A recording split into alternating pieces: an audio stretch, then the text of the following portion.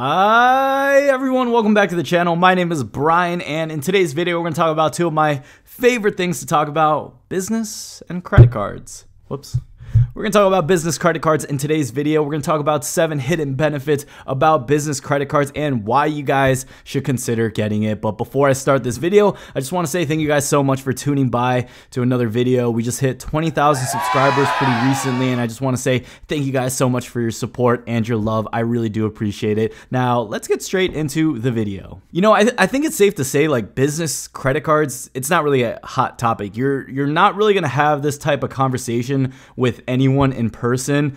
The demographic of people looking into credit cards for the benefits, and then the likelihood that you're going to talk to someone about business credit cards within credit cards is a very, very small demographic. So it's always nice being able to have this type of content, or just be able to talk to someone about this stuff, even if it means just talking to a camera in my room by myself in the dark. I made a list of 7 reasons why you guys should consider getting a business credit card. I have it written down all right here. And I think to start off, number 1, the reason why you guys should get into a business card is because it's easy to get a business card. One of the biggest misconceptions out there is that it's hard. Just because you guys aren't making a 6 to 7 figure income online, or you're not a drop shipping guru, or you're not this Amazon FBA mastermind, it doesn't mean you're not eligible for business credit cards. Actually, a lot of people are, and if you guys just apply, put in the correct information, you'll find yourself getting accepted for these cards just like any normal credit card out there. So I think one of the biggest misconceptions that I want to clear the air of right now is that you do not need to be a multi-millionaire for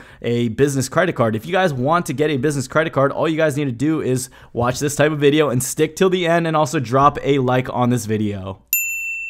Now, you guys need to understand that business is a pretty loose term. I say this quite a bit on my channel, and it is true. You do not need to have a fully operational business with 100 people in your factory going crazy.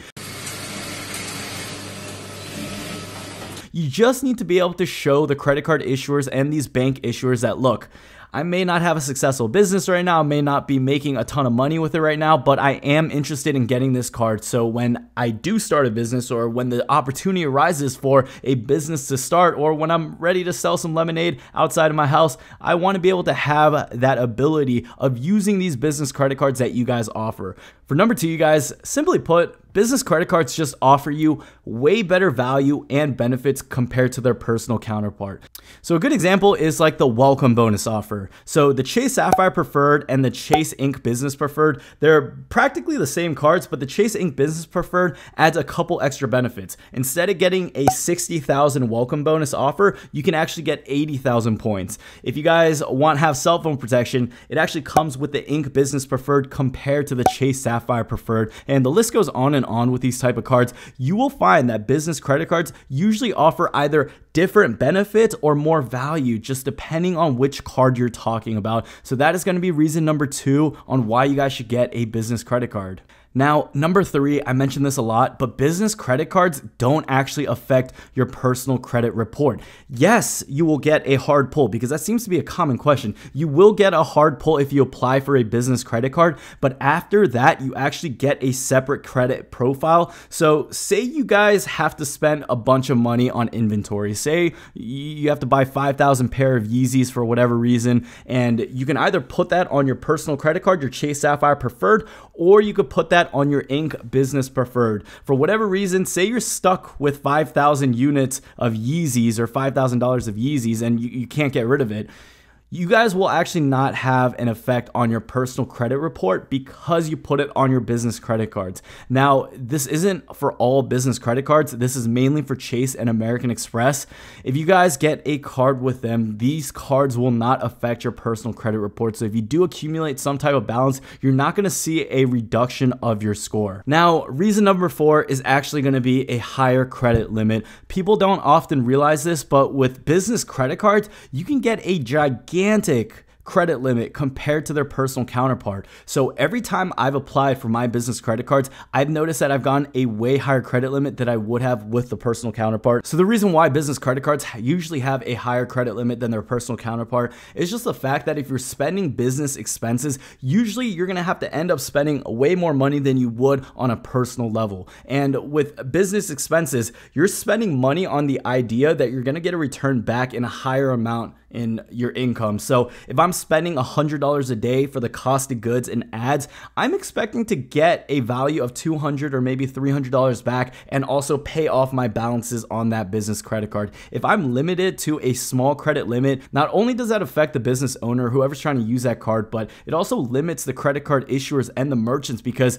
they won't be able to max out their credit cards for the business expenses that they need to put on that card. So this is another great benefit of business credit cards. Usually the credit limit is much higher. Now, number 5 is going to be bookkeeping. Now, if you're self-employed or you sell things and you guys have been doing this for a while, you probably understand, man, tax season, usually right around the corner. If you're not paying quarterly, you do have to pay at the end of every year for the tax season. And if you're paying taxes, you know how much of a pain in the butt it is to just get your accounting, your bookkeeping. And this is the reason why a lot of people actually major in accounting. This is definitely a headache in the United States if you own a business. And if you're doing a lot of spending, it becomes annoying, okay? And I'm telling you guys that as a business owner myself. So business credit cards actually make this process a lot easier. If you want to be able to track your money, save your time, and be able to separate your expenses, business credit cards give you different tools to be able to do that much easier. So if I have the ability to spend on my Chase Sapphire Preferred versus my Chase Ink Business Preferred, if I'm eating out on a personal level, if I'm going to Chick-fil-A or something, I'm going to put that on my Chase Sapphire Preferred. And at the end of the year, when I have to pay taxes, I know, hey, that's a personal expense. But say maybe I'm getting Chick-fil-A with the whole office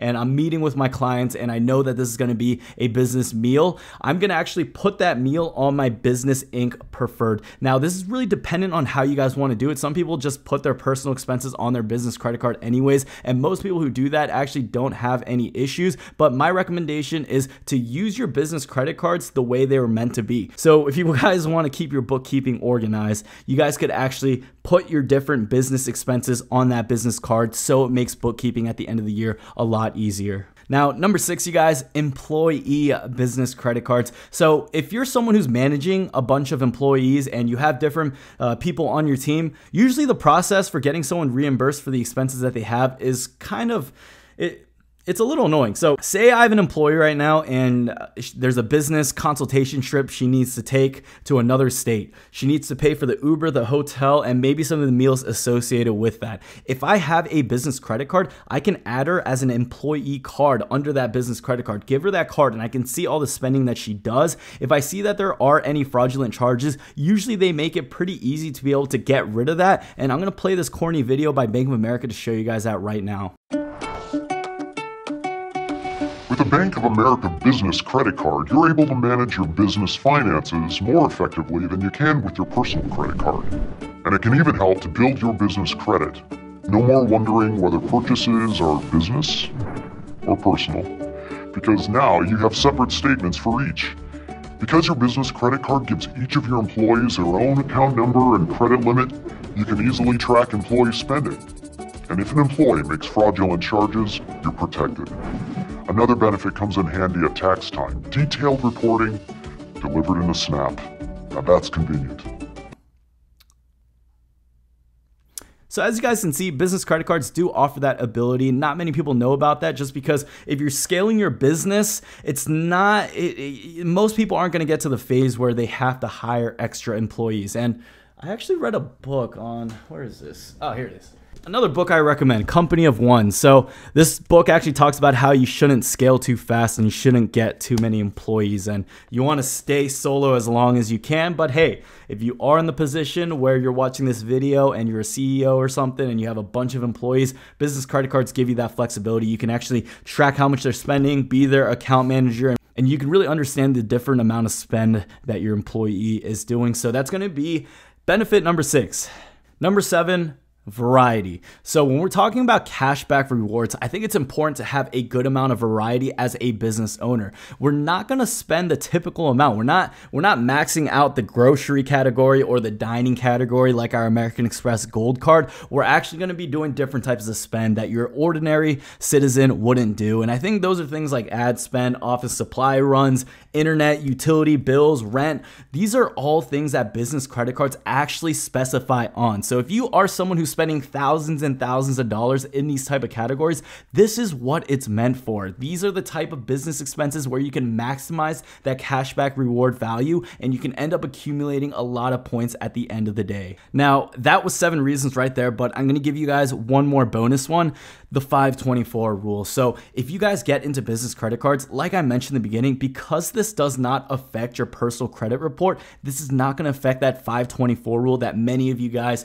are working around. And if you don't know what the 524 rule is, this is with Chase. And if you're someone who's looking to get a Chase card, if you have opened 5 credit cards within 24 months, you will not be able to get a card. You have to wait until those 24 months are over to be eligible to actually just get a Chase card. But if you are someone who's 424 right now, or you're just about to go 524 and you don't want to wait full 2 years to actually get another credit card, what you guys could do is actually get a business credit card. And this actually works around that rule as well too. So if you end up getting 4 or 5 business credit cards among Chase and American Express, you'll realize that this isn't going to affect that 524 rule, and you really have a whole bunch of time because a lot of these cards have a significant higher minimum spend requirement to get that welcome bonus. So that is another benefit, you guys. That's just going to be a +1 on the 7 reasons why you guys should get a business credit card. Well, guys, I really do hope this video helped you guys out. Like I said, this video really does apply to anyone. You don't need to have a full-on multi-million-dollar business, and you could be someone who's just getting into the credit card game and you are interested in business credit cards as well too.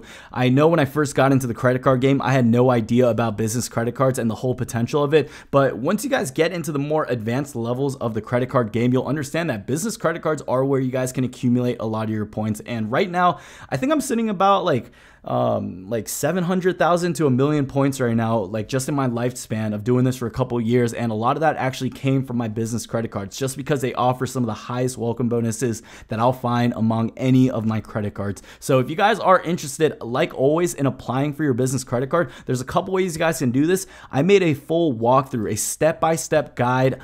This is a blog that I'll have linked down in the description on how you guys can apply for your first business card. And if you guys want to support this channel, and if you guys are interested at all in getting a business credit card, you guys could actually go through that blog and apply through those links, or you guys can check out the links down below in the description. Now, trust me, I understand applying for a business credit card can be intimidating, but this is really where you guys can level up, and this is where you guys can get a ton of cash back and a ton of points. So make sure you guys do your research. Check out my other credit card business blogs and videos and playlists that I've made. I've made a ton of content just surrounding this topic. And if you guys are interested at all, like I said, you guys can check out those links down below in the description. But if you guys did get any help out of this video, make sure you guys drop a like, and I'll see you guys in the next one.